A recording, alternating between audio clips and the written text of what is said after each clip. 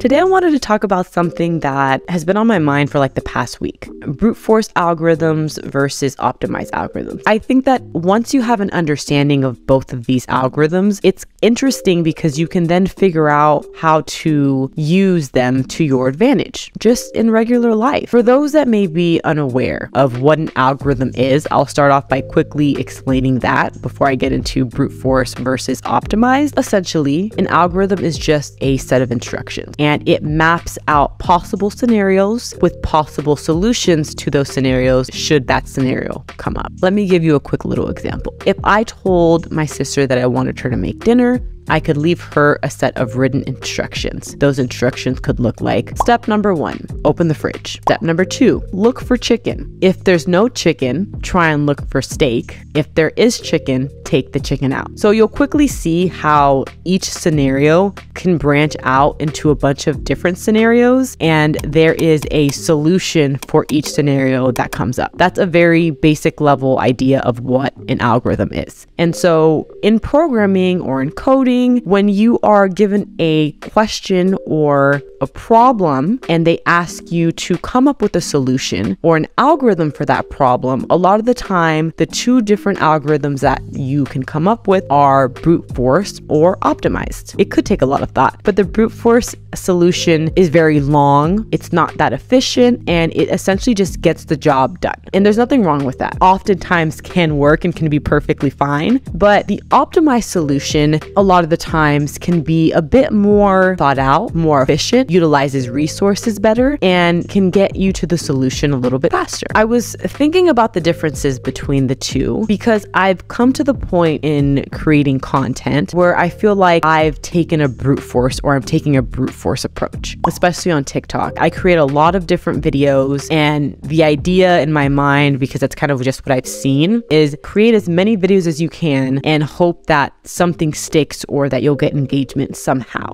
And to be quite honest with you, that has worked for a while. I enjoy making the videos. I enjoy putting resources out there, but a lot of the time, or sometimes, most times, the videos don't do that great in terms of engagement. Or let me say not as great. They don't do as good as you would want them to do. And I think that a lot of creators kind of struggle with this. But since it doesn't do as well as you would have hoped, you're like, okay, well, let me just keep putting things out there until something sticks. And that's very, very brute force, because you're just flooding your time, you're flooding your resources, and you just want to get it done. So there's no optimized way of that approach. You're just kind of doing everything, and it's exhausting, it's very time consuming, and it's not efficient at all, because you're not learning from anything. You're just churning out content all the time. And for a while, 2 to 3 years, I guess, it worked, right? I gained followers. Sometimes content would do good, sometimes it wouldn't. I gained an amazing community, but in my eyes, I'm like, okay, well, the videos aren't consistently doing well, right? So I started to think to myself, well, if I was a little bit more intentional about the kind of content that I created, would it be possible for me to still gain the same amount of followers, maybe more, or still be able to grow a network and still be able to grow an audience in the same amount of time if I was maybe putting less videos out, but the videos that I put out were more intentional? I analyzed how they did, how the retention was. Would that be a better solution? Essentially, a higher quality or an optimized algorithm for content creation. And so when I was kind of going through this scenario in my mind, it then kind of led me to the place where I was like,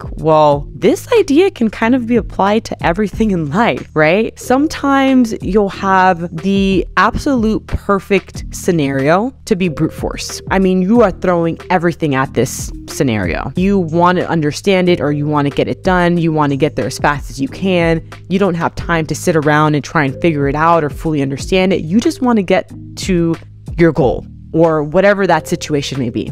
But there's other times in life where it may make more sense for you to pause, take a moment, and really analyze what it is you want to do, why you want to do it, fully understand it first before setting up a plan to get to that.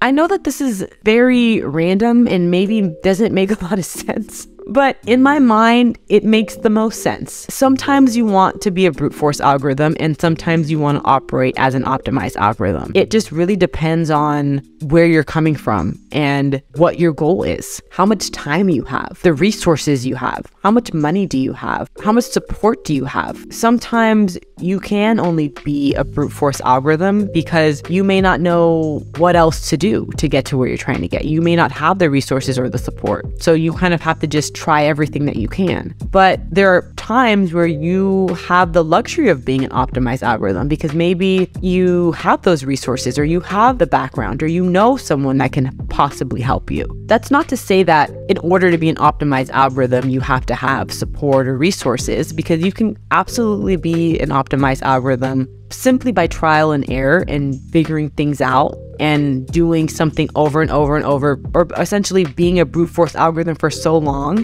that you finally recognize patterns that allow you to then be an optimized algorithm. I say all this to say that sometimes less is more. And that sounds so cliche, but I feel like it's so incredibly true. You don't want to overwhelm yourself with trying to do everything all at once. And I do that a lot. You want to be very intentional about what you do, why you do it. And I think that that can be a lot more valuable than trying to do 10 things at once and then just not being very efficient at it at all. But by the same token, it depends on what your goal is and how fast you're trying to get there. Sometimes being a brute force algorithm can get you there. Maybe not as efficiently, but it'll get you there. Just a little bit of food for thought for you guys. I thought I'd share. Anyways, I hope to catch you guys in the next episode.